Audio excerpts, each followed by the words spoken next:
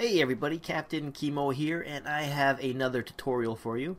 This one is a little different. I'm not really going to cover high dynamic range, but what I'm going to do is I'm going to show you how to turn this bland elk photo that I photographed at Yellowstone National Park, and I'm going to show you how to make it really dramatic, turn it into a really colorful silhouette like this.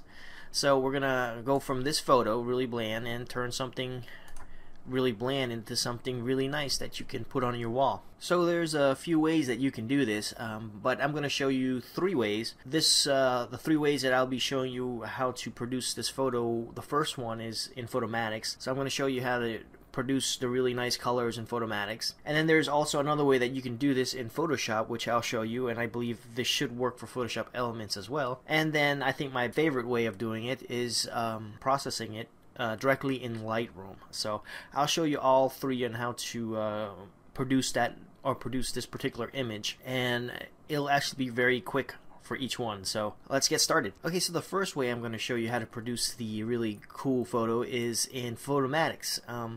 We're just going to tone map the image from a single exposure, and I am going to open it in Photomatix, and I'm just going to hit the tone mapping button. And right now we have this set on default, and we're just going to play around with the settings real fast to get that silhouette. First, I'm just going to boost the colors all the way up with the color saturation, and then I'm just going to bring the strength down, and then I'm just going to work with the photo until I get the silhouette. So I'm going to bring the luminosity down, and then the detail contrast, I'm going to bring that down, and then I'm going to go straight to the gamma, bring that down, and bring the black point all the way up, and then bring the shadow clipping, bring that all the way up. I rarely use shadow clipping, but for this particular image, this is perfect. So I bring shadow clipping up and shadow smoothing up a little bit, and then we'll play around with the temperature, bring the temperature all the way up to warm, and you'll get that really warm color, that nice bright warm color. So it's starting to look good. Then maybe play around with the white point, and then play around with the lighting adjustment to see whether we like it towards the left here or towards the right. And I kind of like it right around the middle, so we'll just leave it there. And now I'm just gonna go back and maybe play around with the strength, play around with the image a little bit to see what it does. Okay, so it kind of darkens up the sky if I bring the strength to the right. So I'm gonna bring it right about there. Just kind of get it nice and a little darker here, and then we'll just go to luminosity, maybe play around with that. Okay, see, the more luminosity we bring out, the more noise you can see here. There's some noise here in the image, so I'm just gonna leave that down. Still noise, but we can fix that later on if we have to.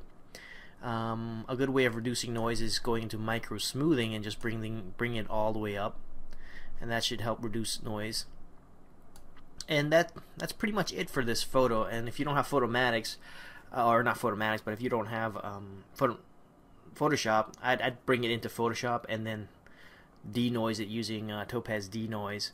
But right now it looks good, so I'm going to go ahead and just hit the process, and then I'll show you how to create the same image in Photoshop without taking it into Photomatix. Okay, so here is the same image. I have it opened in Photoshop, and I'm going to show you how to produce that same photo that you saw in Photomatix. I'm going to show you how to produce that in Photoshop. So the first thing we're going to do is add a levels layer. I'm going to go down here and choose levels, and I'm going to hit that, and that'll give us a levels adjustment layer. Click on that so you can adjust the options here. And I'm just going to bring the black point. This is the black point here. I'm going to bring it down till it's kind of dark, and then I'm going to bring the white point. The white point is on the right side here, and I'm just going to bring it up a little bit. And then this is the midpoint, so I'm going to bring it in a tad also. So now it looks good. You have the silhouette and kind of a little bit of a color here in the sky. But that's it for the levels layer. So next we're going to add a gradient map. So we're going to add a new layer. I'm just going to click here. This will give us a new layer. This is a new blank layer. And then we're going to go ahead and select the gradient tool here. This is the gradient tool, and we're going to go here and select the black and white gradient, but we're going to change the colors on that. and I'm going to change the colors by clicking down here, this one little tab here. Double click that, and we get a picker window where we can pick our colors, and I'm going to want to move it right around an orangey color, kind of like what we saw on the photo there in Photomatix. So I'm going to pick an orange color for the tab on the left here, and then the tab on the right I am going to pick a yellowish color, and that looks good. And I'm going to click OK on that, and OK. Next, make sure I have the new layer here selected, the new blank layer, and then just hold shift, drag a line like this down, and what this does is this creates a straight line so that you will get a straight gradient here. And once we get the gradient tool here, all we need to do is go into the transparency mode and go into, I believe it is linear light. Nope. Hard light. Nope. Here we go. It is linear burn. So we go into linear burn and we get our nice photo. We get the nice colors here and the nice silhouette. So Photoshop is a little better at doing this than Photomatix. You get more control and more options. So now that that's done, that was pretty simple. Next, I'll take you to Lightroom to show you how to do it in Lightroom. Now, Lightroom is probably the best way. I think it produces the best results in terms of pixels. So let's go ahead and I'll show you how to do that in Lightroom. Okay, so here we have the same photo open in Lightroom, and I am going to start by adjusting the contrast so that we get more of a silhouette. So we'll just pull the contrast up a little bit, and then we're gonna pull up the black here just to get the foreground darker.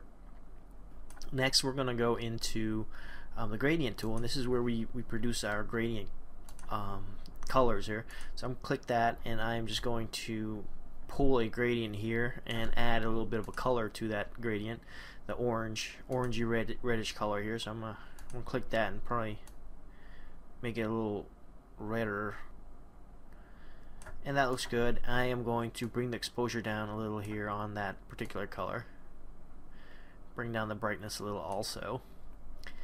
So that's good. I'm just going to play around with the gradient just to kind of get it where I want it, and that looks good. Now it's a little bright right around here, so I'm going to hit done on that and add another gradient. I'm going to start by clicking the other way, where I'll click down here and drag up instead of clicking up and dragging down, and then I am going to select a yellowish color here. This is the yellowish color here. I'm going to select this color here and just